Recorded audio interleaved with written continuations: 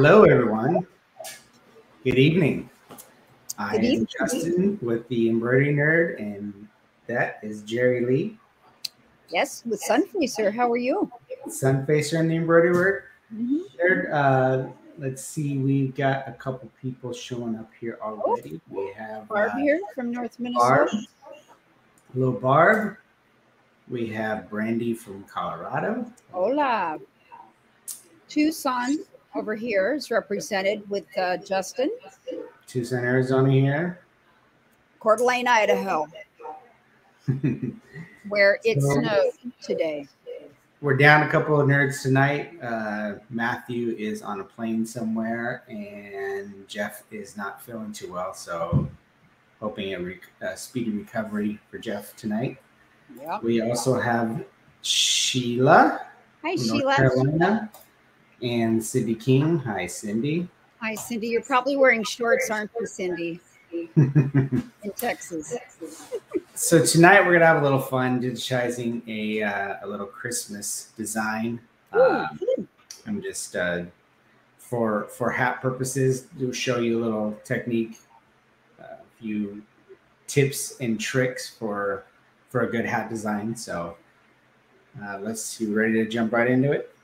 I'm excited. So is there a reason for this particular design, or is this just something you're doing for Christmas, or? Yeah, I figured it's probably a good time to start getting into the Christmas designs. And after I finish this one, I'll post a link and give it to everybody so they have access to it. That's So they nice. can play around with Oh, it. sweet, sweet. So I'm yeah, excited. it's the time of the year. So Yep. I just found this cute little design that I hope that everybody likes. Nice. Well, let's get to Cindy that. King does say just leaving the office and yes in shorts. And I believe it's 7 o'clock where you're from, Cindy, since you wanted to call me out on that earlier. Well, I just got back from running to UPS and I didn't quite make it to the post office, but I pulled off my scarf and I had mittens that have my fingers are out and my thumbs are out for driving, and I had the heat full blast. So yeah, it So snowed. it's cold. It's cold in your area. It snowed. It snowed. Oh Yeah, wow! we got snow today. Yep, I think it's here. I think it was like 86 today here. Yeah. We've got a few others here too. Hi, Frank. We got Frank from across the pond. 2 a.m. And Barb. Yeah. And we got another near neighbor to you, Spokane, Washington. Inga. This is Dustin and Inga. I went over. Oh, okay. So there's Dustin or Hubs. I went over there and spent some time with them on their machine. Oh, that's cool. 6 inches of snow on the ground. Wow. No, we have 0 snow. It just came down and left. We were like, no, go back to Minnesota. We also have Letty here. Hey, Letty. Cindy, yes. 7 o'clock for the center of attention. Oh, man. Well, if we can't be at the center of the universe, we might as well be at the center of attention anyway. That's how I see it. Well, show us this awesome dude. Oh, he's adorable, Justin. So we're going to take care of this little penguin tonight and digitize for a hat. So let's jump right into it. Okay. So I have the penguin set at 2 1/4 tall, which is pretty much a good size for hats. I know some machines have a little bit less of a max height that you can work with. Usually it's like 2 inches on some of the other smaller machines, but 2 1/4 is what I usually generally go with to maximize the size of a hat. So the first thing that I always do is I like to nail down a global underlay to make sure that the hat is going to adhere to that backing, to your hat backing. Make sure that there's no shifting in the hat and the material. You got to remember you're working with a curved surface, so you really want to stabilize that sewing area to make sure you're not going to get any shifting or registration issues. So one thing I do is to make sure registration issues aren't a problem. When I say registration, it means how elements are going to line up and make sure that outlines, if there's any outlines, line up to the shapes that they're supposed to be outlining. You don't have any stitches sticking out any direction. So that's what registration is. It's to make sure that everything is lined up properly to make sure your design looks intact. Justin, I'm going to grab a couple comments here. Okay. I want to, okay, so for Frank, it's 1 a.m. in the morning over there in England. Frank, we're so glad that you're still staying up with us. And when you popped up the design, Jamie said that she loves it. So we're glad that this is like a cutie pie. Awesome. Barb loves the penguin.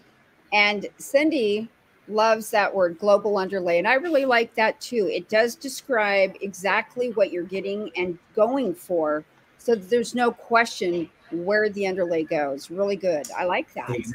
Exactly. So another idea that I think of as far as global underlay, when I see this design, for registration purposes, I try to break up any hat design into kind of smaller segments to make sure you're kind of sewing all within, I would say, in a 2-inch area at the very most. And you're going to want to do it in parts. So instead of just looking at the design saying like, oh, there's a white body, there's a black outline, I could throw the green and the red down at the same time. Yes, you are going to be creating more color changes in breaking it up into segments, but you're going to really ensure the registration is going to look nice and your finished product is going to look nice. So, may I jump in just a second? Yeah. What you're saying, Justin, is in kind of a different way. If anybody wonders, here's the deal, and not that anybody was wondering what you're saying. I know that kind of sounded like that, huh? But that's not what I mean.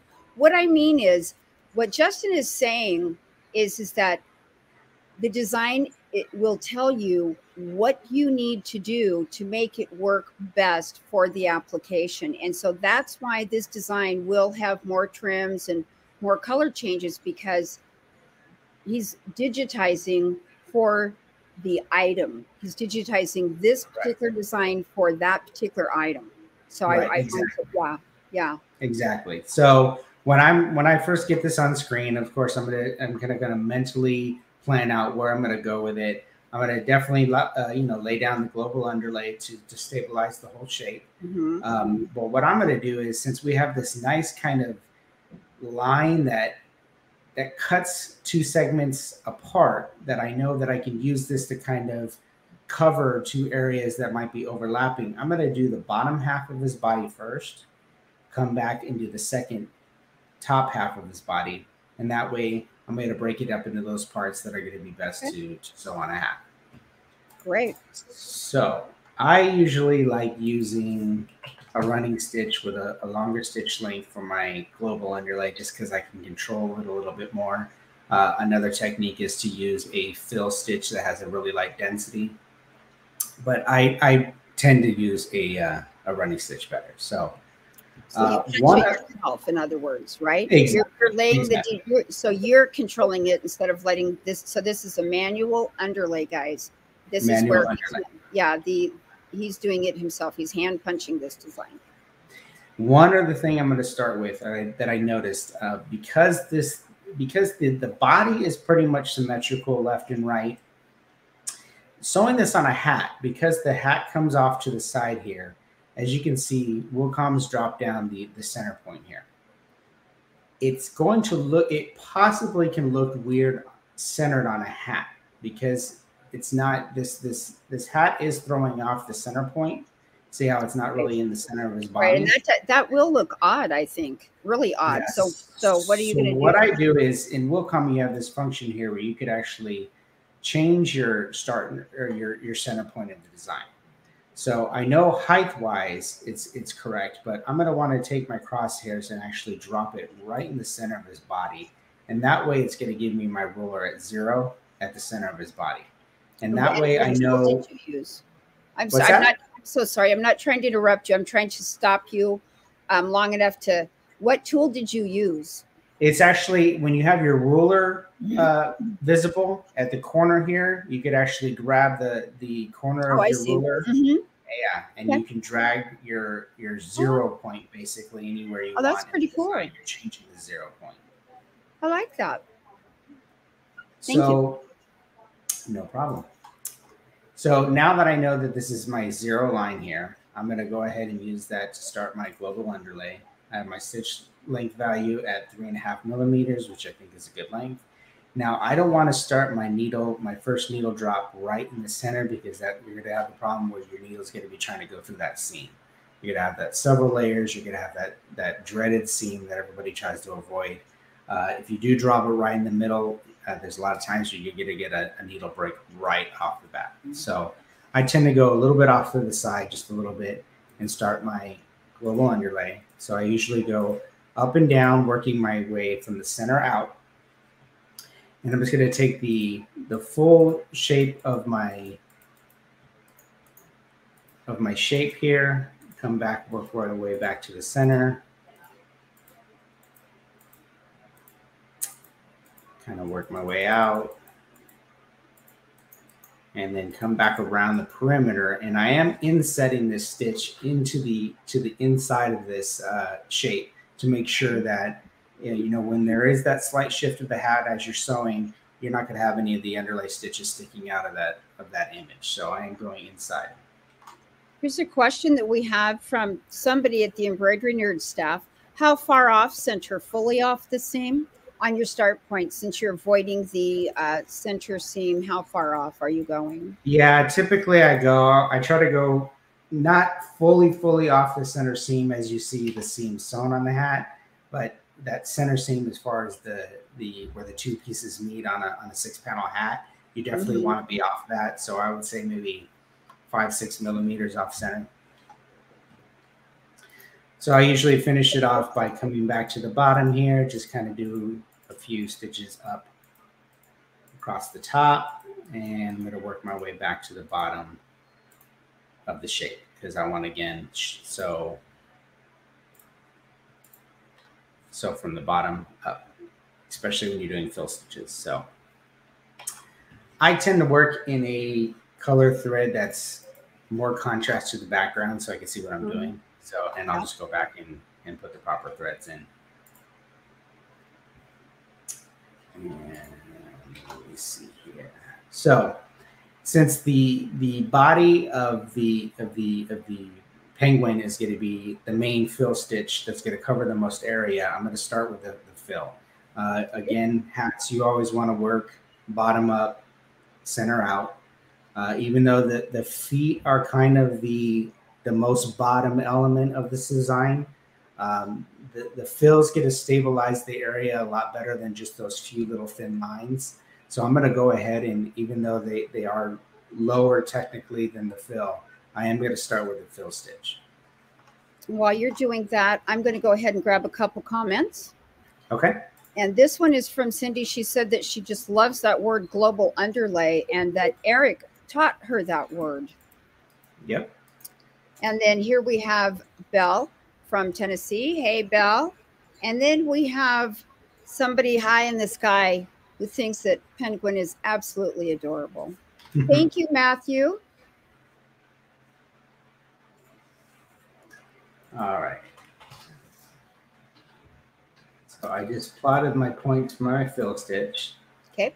And typically what I like to do is after I do each change in fill stitch or element that I do, I usually try to go back and make sure that my start and end points are going to be where they need to be, just so I'm not having to go through the whole design afterwards. So that's what I typically do so I did my global underlay, which you can see here, and then I went to my fill stitch, which is the starting point right where my ending point is, and I'm going from the bottom up at a 15-degree angle, which is typically what you want to use for a fill stitch.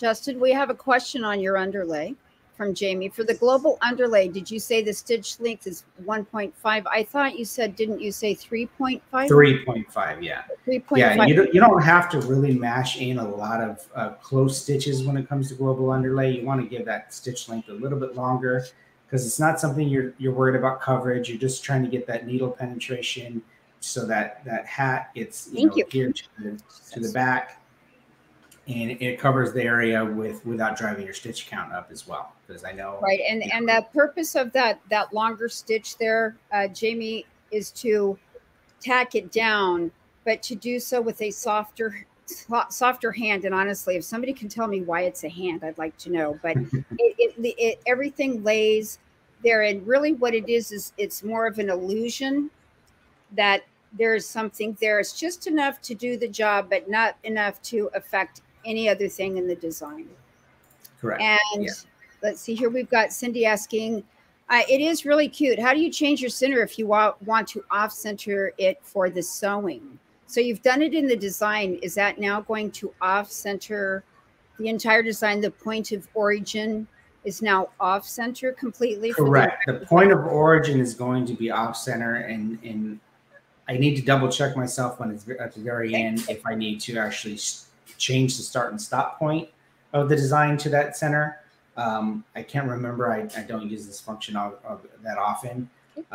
Typically, when I'm digitizing a design, I will digitize everything to true center, just because it's not my decision how the hat's going to look, to the end customer. So as an embroiderer, you could either ask your digitizer to offset that center point, so you can center your needle on the hat itself, or you can do that when you're on the machine. You can offset your center point when you're actually setting up your center point on the machine. So there's a couple of different ways that you can do that. All right. So now that I've set down the fill stitch, which is going to really stabilize the hat, I'm going to come back here and do a couple satin stitches for the penguin's feet. We have a question coming in over the pond. No underlay on the white bubble on the hat. Is there a reason for that? Under the pom-pom on Santa's hat, is there underlay under there? We just can't see it because it's white on white.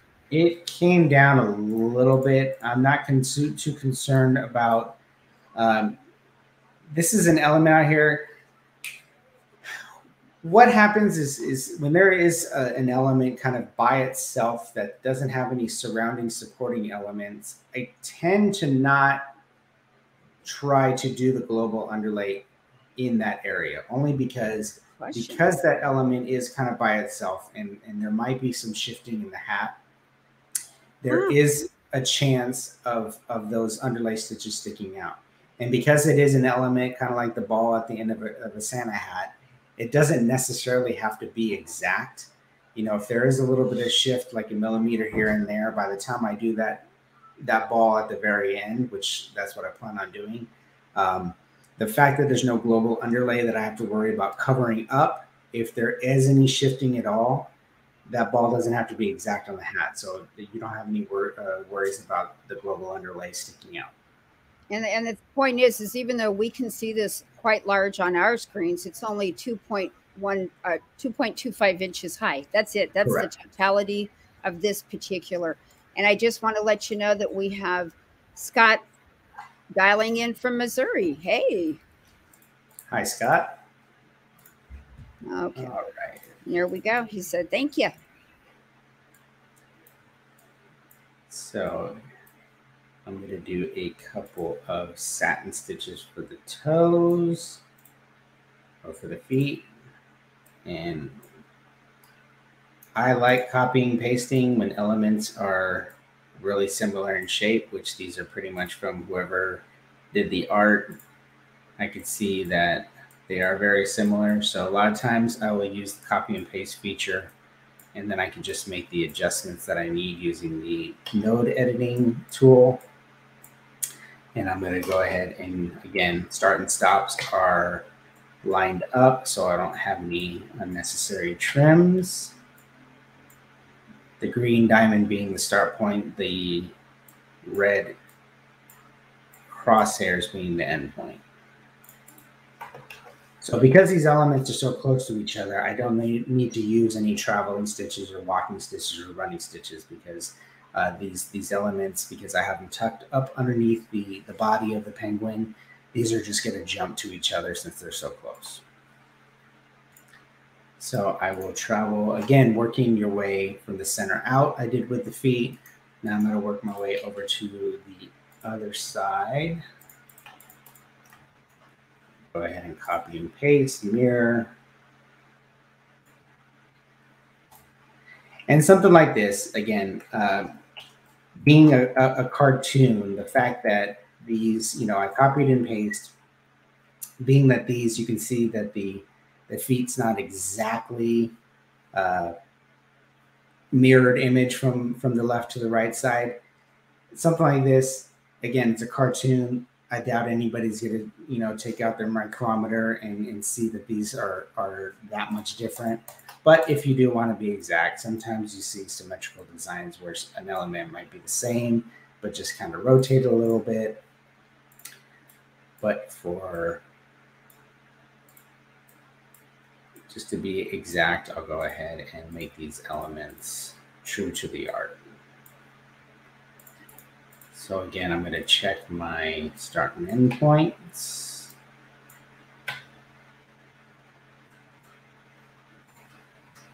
All right.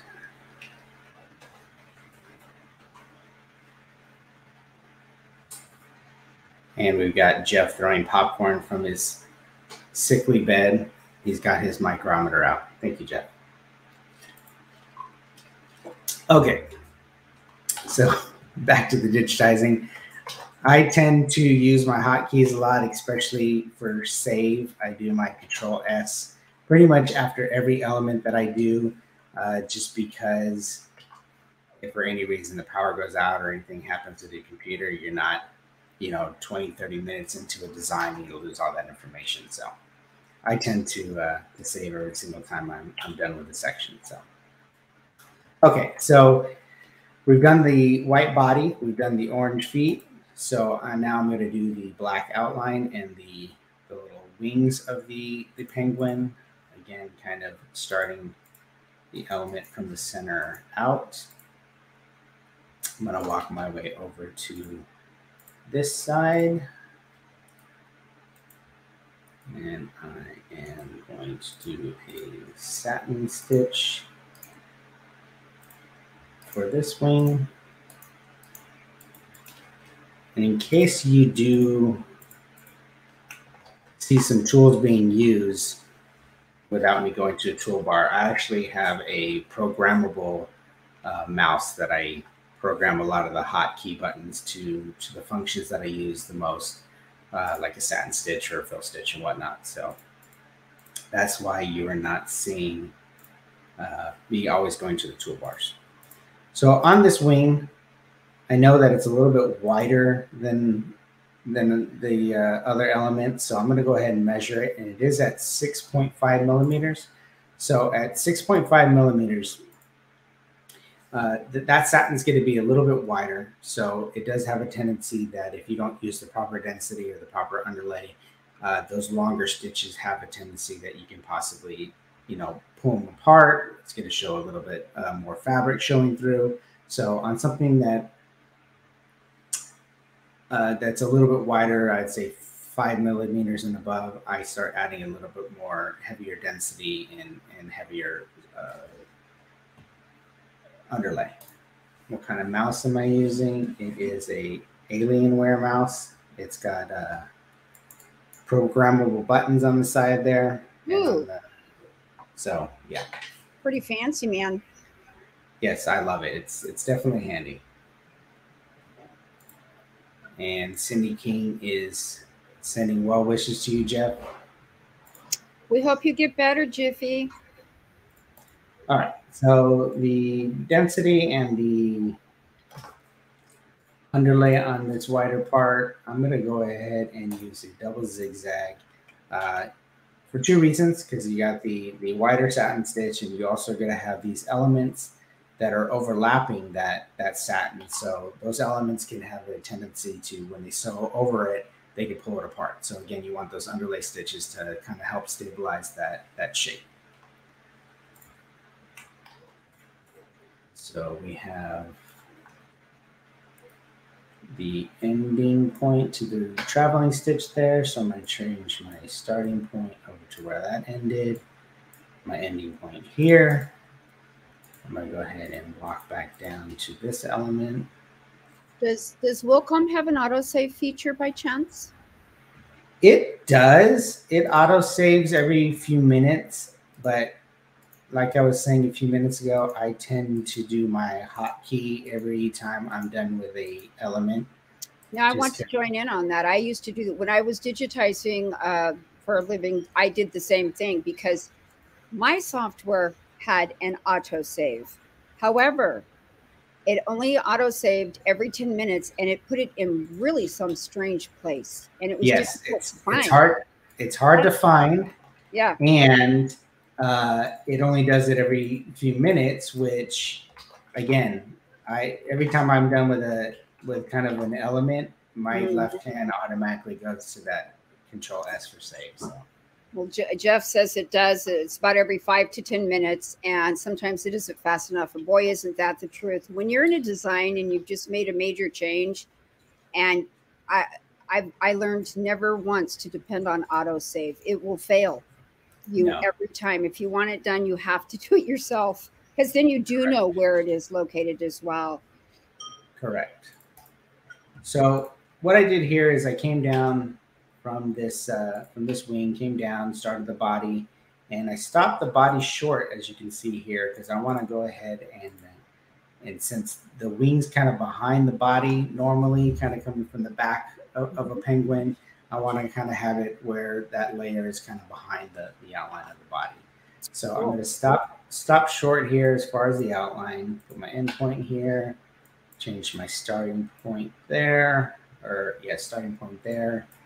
Drop my ending point, and then what I can do is, since I know it sews this portion of the body comes up, sews this portion of the wing, I'm going to come back and just slightly overlap, continuing that side of the body. And what that's going to do is it's going to ensure, since we kind of start and stopped an element, instead of just kind of coming back and butting up exactly where you ended off on that part of the outline, you kind of overlap it just to make sure that there's no gappage there. Nice. Well, I have to say, I really like the treatment of these wings, even though they're small. A lot of people, a lot of digitizers might tend to make those a fill just because they could do the entire bird really quickly. But by doing it this way, you have a lot of dimension. And we've got satin on satin. They're going in different directions. But this is like an eye popper when this little guy is done. And these are the types of things that we do to make our work be work that is desired rather than run of the mill. Is treatments and taking the time to do these little things like a satin wing instead of a fill. Correct. Yeah, that's the biggest difference between auto digitizing and a real person digitizing. Yeah. Auto digitizing is going to see shapes, and it's just going to try to find the fastest way to fill that shape. Yes. So a lot of times you're going to see fill stitches for really thin satin, where thin areas that should be satin stitches, because the computer's just saying, all right, here's a shape, I just need to fill it, and it does what it thinks it should be happening. Yeah. Jeff has a question here. With the intersecting areas of the satins, what do you do to ensure they don't pull apart? So not only the added density and the underlays are going to ensure that, but also, if you can see here, I'm not coming at them like at a 90-degree angle or perpendicular to each other, where that underneath satin is going to be those stitches right along the edge, where if it does grab onto those stitches, it will pull them apart. I kind of come at them at an angle. So these stitches here are coming at an angle. So they kind of blend in with the direction of the other one. So you're not going to have as much pulling apart when it's not. I like that. It's not a grab effect. Exactly. It's kind of blends. Yeah. Yeah. Kind of blends together instead of grabbing onto the it. zipper effect. Like when you're getting on a freeway and it's one car and then one car and one car. I can see that's kind of what these stitches are doing, is they're kind of zippering in to where they stand alone, but they're together as well. Right. Mm-hmm. And that added double zigzag underlay is going to definitely help stabilize those top stitches to make sure you're not going to have that effect. Right. Nice. Okay, so as far as the registration issues, I've done the whole bottom half of the penguin. So now I can focus on the top half. So I know that these elements are in such a small area that you're not going to have any problems with, you know, the white fill, you know, shifting and coming back to the black outline, or the feet. I've moved over, you know, 3 or 4 millimeters because you've done that whole section, and you're not going to have any registration issues. I'm going to just grab a couple comments here. Sure. Suzanne's joining us from Vermont, or Rhode Island. Sorry, Suzanne, I should know that. And Majid, I don't know where you're joining us, but hello. She just joined, so here we are. Welcome.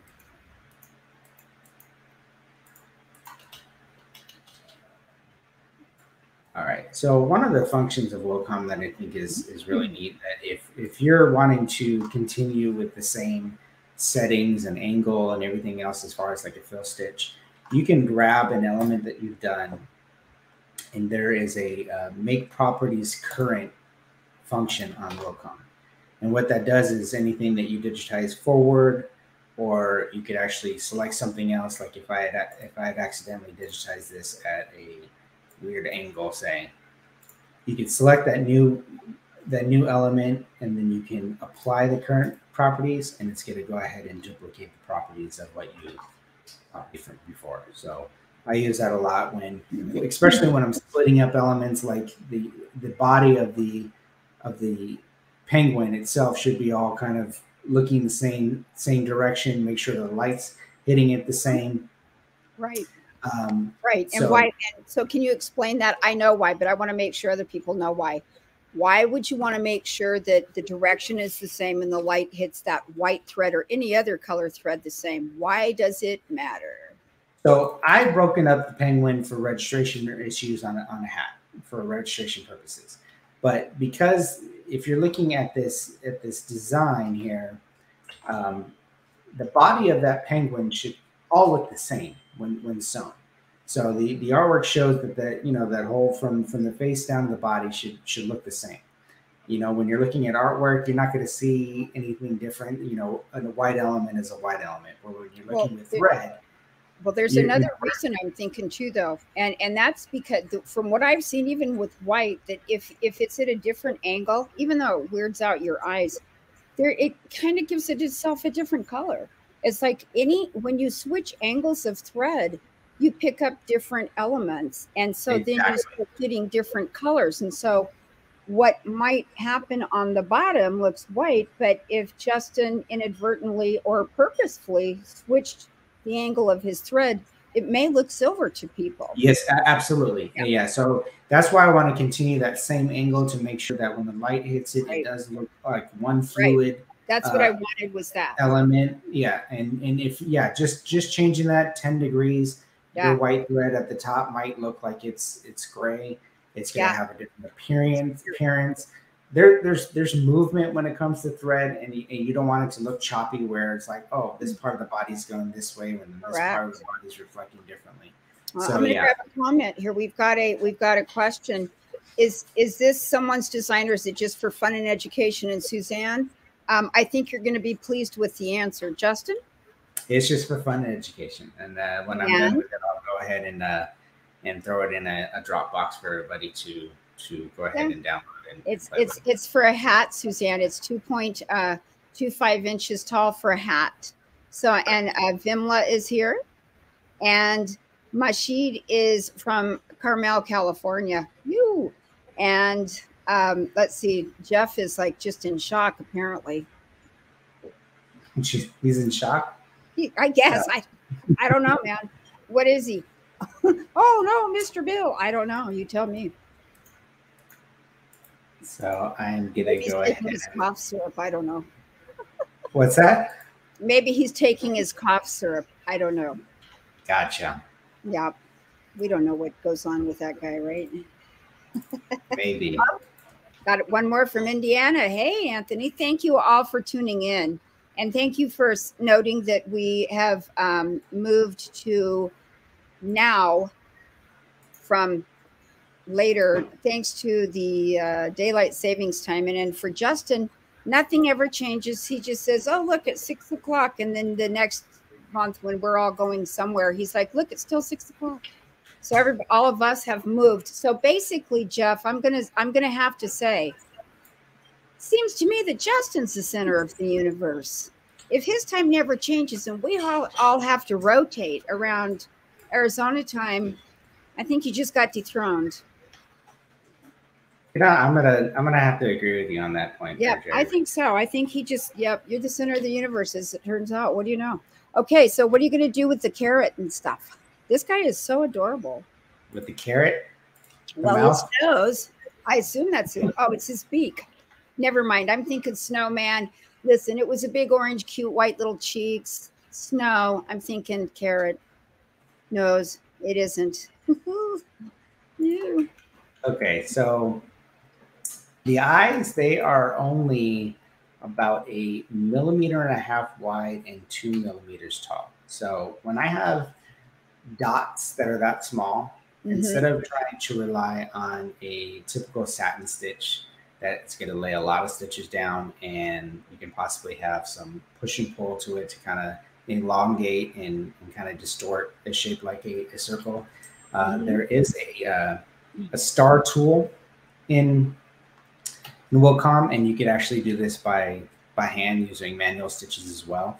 I actually will do a star that just kind of mimics the shape, and when sewn, it actually looks like a circle, a small little dot. Is that what this is? Because I couldn't tell. Right now, it does look like you use the star tool, but is this a hand-thrown stitch? No, that's the star Okay, tool, it's a star tool. and it kind of gives you that star shape. Mm-hmm. As far as the density values, I tend to go a little bit higher in the density because again, you're not trying to hammer so many stitches in there. So I could probably even go a little bit higher than what I already have it at. So even though it looks like it's not very filled in there, in actuality, when you're looking at something that's a millimeter by 2 millimeters, you're not going to hammer those stitches in. So it's almost like it's just a lock stitch by itself. Yeah. And then it trims and goes on to the lock stitch. Yeah. So. That's cool. I like it. Vimla likes that you've used that star for the eyes. This tool is also pretty cool for like centers of flowers or polka dots or anything like that. Like if you do a font that has a bunch of polka dot like it's supposed to, you know, have dots everywhere, you could also use it for that because it's circular. Exactly. You can distort it if you like. But oh, and Jill says candle wicking nuts. Oh, dude, seriously? No. No, I'm not going to do that. Wow. All right. So with these smaller elements, I use that tool with a higher density, but you can also use it for, as you can see, the little pink cheeks. It gives you a pretty good circle shape, and then you'll actually want to use a higher density to make sure that you get a nice filled in shape. I like watching these run because of the way it just goes, you know, it's just it's really sweet. And you can hand mimic that. And I know Jeff does it, actually. He does do that. Yes, he's a big fan of kind of that fanning technique. Purist thing, yeah. He's a purist. A lot of our 3D stuff that him and I come out with kind of use that technique to mimic the elements and the techniques that we do or the shapes that we do. You have more control when you do it by hand any day of the week. Takes longer, but you have a lot more control. So right now I don't have any pink standard on my toolbar, so I'm going to go ahead and just nice. Throw pink in there. That's cute. That's adorable already. So with the mouth, even though the artwork is kind of one solid piece, you know, a beak's going to have two separate segments to it. So I'm going to go ahead and actually kind of give it some depth and kind of break it into two parts. And what I'm doing here is kind of angling the satins a little bit different angles to each other, and that way they don't fall into each other and kind of look like all one part. So that light again is going to hit them just a little bit different, and those stitches are going to lay on top of each other instead of blending together. You'll also probably pick up like a little glisten or something because of the way that they're puffing like that. That one is kind of have a little bit of light hue, you know. And that's going to be sharp. I like it, and I also like what I like about this is that you've eliminated the need to do zigzags or any kind of a preventative stitch down the middle so that they don't bleed together. That's awesome. Okay, Right. so we have a question. Would this be a good candidate for a split line? So in other words, use the satin tool, I suppose, or the fill, and then use a split line, a split treatment to it. You I like can. this treatment. This is like Yeah, clean when it gets there, and you have control. But you can. Again, the split is gonna keep the same angle, so you're not gonna yeah, have any differential as right, far as the light hitting it. true, So it gives you true. a little bit more depth and texture there, Jeff. Good But question. yeah, so and typically, and especially with you, Jeff, since you have like a kabillion different softwares that you work with, a lot of times I will do things manually only because one software may not do the same thing as another software, Oh, and true. because it's in my brain already that I do it manually. There's a lot of tools that do definitely help you out and speed things along, but on something small element like this, I just do it manually. Also, that's kind of like one of your tells. I mean, that's like one of like as a digitizer or like any designer, and Cindy loves that star tool, so she's going to see if she has that. But the thing is that that's going to be something that you might say, you know, I've been doing this for so long. This is just my gig. I just do lips by hand. I mean, it's just one of those things that when we do that and we find that it's successful, why play with that? Yeah, it's definitely like someone told me it's digitizer's DNA. I like that. Yeah. Oh, I Um, like that. it's just a style that they do. Yes. Okay, so the next element I'm going to do is the scarf here, and even though the red and the green are somewhat next to each other, I'm gonna do the scarf by itself. Again, it's gonna add some color changes to it. But when you have two elements like the scarf that are gonna really rely on the ends lining up and the stitches kind of go together, it's just I tend to err on the side of caution, and I'm gonna make sure that the scarf gets lined up perfectly, and then we're gonna go to the hat afterwards. So because you can see here that the green elements are kind of overlapping the red on this side and on this side, I'm going to go ahead and start with the red. I'm going to pull up a comment here. Mashid says, never thought about this technique, stars for eyes or dots and doing the small design manually, splits for depth. Thanks. Awesome. I'm glad. You know, that's why we're here. And that's why we do what we do every single week. We very rarely miss a week ever. And there's four of us and we have a good time. So, and we're Absolutely. glad that you guys are here. You guys are listen, here's the deal. Here's the deal. Without you, there's no need for any of this. So it's really thanks to you all for showing up and spending your time after your day of work or whatever it is you've done and take time from your family and your home and you know, it is the season to go a little bit crazy right now. But here you are with us. So we're really appreciative for you being with us. So and if anybody has any questions, please just let us know. Any questions at all? We want to know. All right, so I'm going to double check my start and end points again. I tend to do my start points if there's any elements that overlap each other. I'll go ahead and do my start points underneath the other element, and that way there is no distortion of that Yeah, lock stitch, of that right. tying stitch. So I always end up going underneath another element if at all possible. I like that. Start and end over here. I want to compensate for the push of this satin to make sure it doesn't push out this way. So I'm going to bring it back just a hair. Nice. And because I am going to be using two satins that are overlapping, what I tend to do is I tend to kind of over exaggerate the angle on one, all the kind of the same direction. Because when I come back and do that green part, I'm gonna kind of go the opposite direction. So again, you don't have the green and the red kind of falling into each other and getting that zipper effect. If you come at them at an angle next to each other, you're gonna have less of that blending together of the two elements. And like on the lips, it gives dimension as well. Again, but what's interesting is the dimension aspect comes from the doing it that way aspect to have the best success. And here we have a comment from Dustin. Both Inga and I are sitting here enjoying the education. Well, we're really glad, Spokaneans. They're just over there, over my shoulder, down the road, literally. The rest of everybody's kind of far away.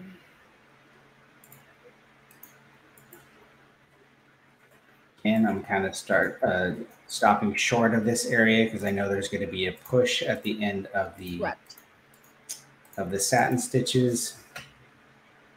Does everybody have that? I'm sorry, Justin. I'm not trying to. No, go ahead. Go ahead. Do people understand why? Okay, Justin, would you please explain why, since you're using satins, there's going to be a push at the end and why you're dealing with that?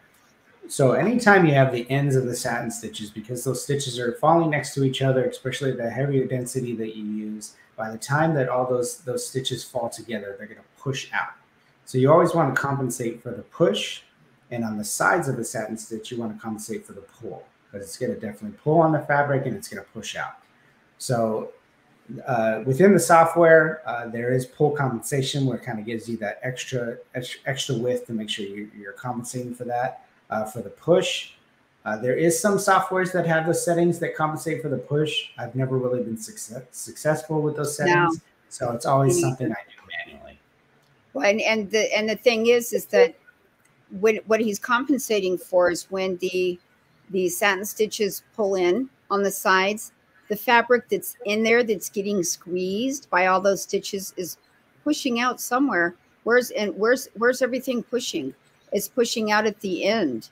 And so by leaving room, it's able to move itself into that design by natural behavior instead of being manipulated there and then boinking off somewhere that you didn't want it to and you don't know why. Well, that's why.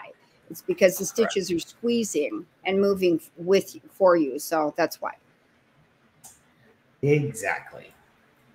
So I know we are kind of running low on time right now. So I'm going to finish off the questions. Oh, okay. Here we go. Okay. So I'm not sure where are you asking? Okay. Majid, are you asking him to zoom in, please, where on the satin, or where are you asking? Tell us where and he'll go. I just don't know where. Or do you mean like this? While I'm finishing off this design, I do have a ghost over my shoulder that is in the comments that is going to throw up a couple of comments for us. The ghost in the machine being Jeffrey. He's going to do a couple announcements of some stuff we have coming up. So I'm not looking at that screen, so hopefully he's not going to make me a liar. Cutie pie. Is he posting anything, Jerry Lee? No. Oh wait, let me go see what's going on. A webinar by Justin is coming up. Oh, yes, okay. December 4th, I'm going to have a webinar on lettering. It's going to cover not only digitizing lettering, but some tricks and tips for stock lettering that you have in your software. So be watching out for that, December 4th. Okay, the Reggies. What do you say about that? The Reggies. Looks like we have quite a bit of us representing the Reggies Award with two regular guys. Seriously. Oh my gosh, look at this. I didn't know. I honestly, wow, my mind's blown. You want to read that? Or do you want me to read that? No, go ahead. No. Okay, here we go. Nerds are nominated for Best New Product. Justin for the 3D Puff Pro tool. Woo woo! Best Customer Service, Sunfacer. Nice. Thank you. That's exciting. I do enjoy wrapping everything and stuff like that. Let's see. Best Industry Educator is Jiffy and Eric. Woo! Eric Campbell. Okay.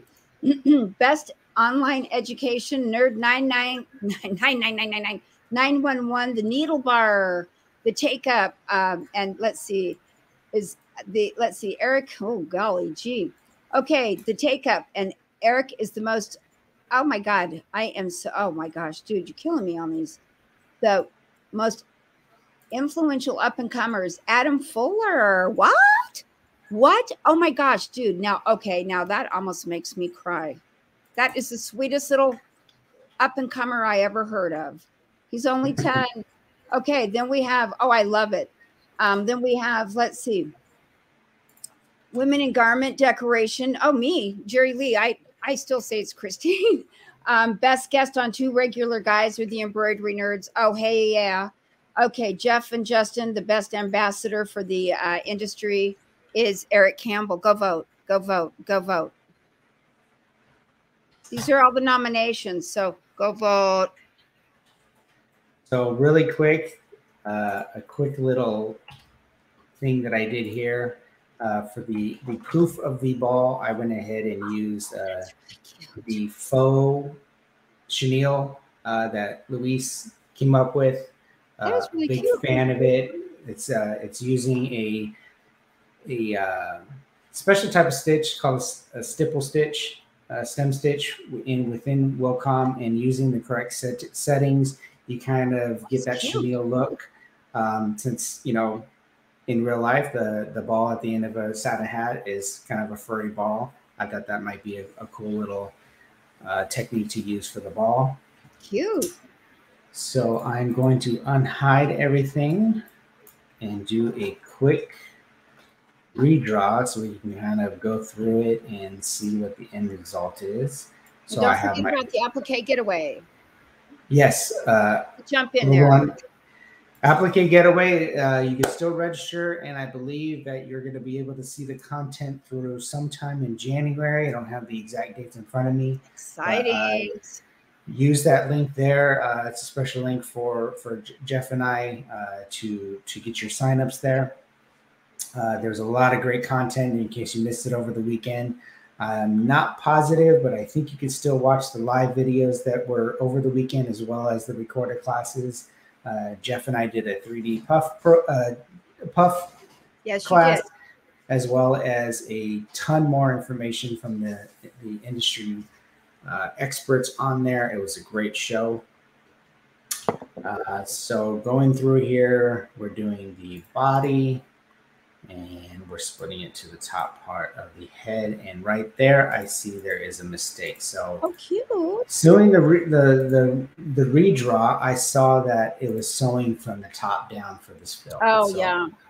So I'm going to go ahead and change that. On that little puff ball, Candace would like to know, do they need a special thread for that chenille, for the faux chenille? No, absolutely no, right? No? Okay. The answer is no, you don't. It's a technique as far as the stitch. That's why it gives you that faux chenille look. So when you use regular thread, I know Luis has shown some techniques where he does use the the real deal, the real yarn, the chenille yarn. But again, you're gonna have to switch out needles. You're gonna have the special thread. This is gonna give you that same look without using any specialty threads. And remember, we're at 2 inches, 2.25 inches. I mean, this is like a little design. It's just we're zoomed in. That's correct. So there is the Any questions? You know what? There is one thing I need to double check here. Going back to that, I'm going to go ahead and grab some markers for my zero. Because what I want to do is I want to double check that the start and end point. I'm going to go ahead and digitize it manually and make sure that it is dropping in the proper. So it did change. So you do have to, even though the rulers are giving me the zero where I want it to be, you do have to manually change that start and end point to make sure that the body is going to be centered on the hat. Are these guys going to need to change anything when you drop this design? Is everything going to be like start and stop and point of origin all set for them? That's going to be all set. So that's what I wanted to double check. What I did at the very beginning, in case you missed it, when I changed the basically the zero of my digitizing screen. That's not going to affect your start and stop point or your true center of the design. So what I did was just using that zero on my ruler, I went ahead and changed the start and stop point to the center of the body instead of the center of the design, because the hat is throwing off visually the center. So it's just something that, you know, running on a hat, especially on a 6-panel hat, visually you want to really center the majority of the design on that scene, in my opinion. But it is, you know, from design to design, you might choose to do that or may not. It just depends. But as we know, Justin's in the center of the universe, so everything is centered where he is. That's right. So unless anybody else has any questions, we have the links below for the virtual Atelier Getaway. Jump in there and vote for your favorite nerds on the Reggie Awards at the Two Beginner Guys website. Yep.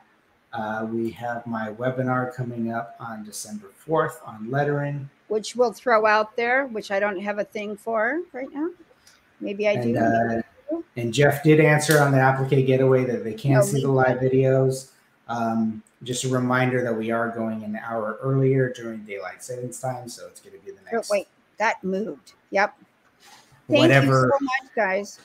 Whatever. How many months daylight savings times is where all those? Oh, they do this to us for 6 months. In a little while, we're going to have to spring forward and lose the sleep that we had to take. You know, it's like, you know, it is so like, you know, that Native American that has been said that it's Native American, but you cannot cut the bottom of a blanket off, stitch it on top, and make a longer blanket. Really? Exactly. I mean, come on, man. When are these people going to learn? Okay, so I wonder how the puff stuff, new product, would work with this design to give it even more dimension. I could possibly do a little 3D puff on this to add a little bit of dimension. Isn't there a product though they're talking about? Barb, aren't you talking about some other, like, it's an old product, I think, that's coming back again, but it puffs stuff and then I think you wash it away or something. Oh, I don't know. I don't know. I could be wrong. But let's see. We've got Anthony saying thank you. You're very welcome. Thank you for joining us. Vimla, thank you. Justin and Jerry Lee. Watch from the beginning whenever you have time. Yeah, absolutely. Thanks for the great design. And again, once I finish this up, I'll put it in, you know, all the major formats: DST, PES, EXP. I will throw a Dropbox link out in the group so everybody can play with this design and make some hats. Yeah, make some hats out there, y'all. Have a good darn time.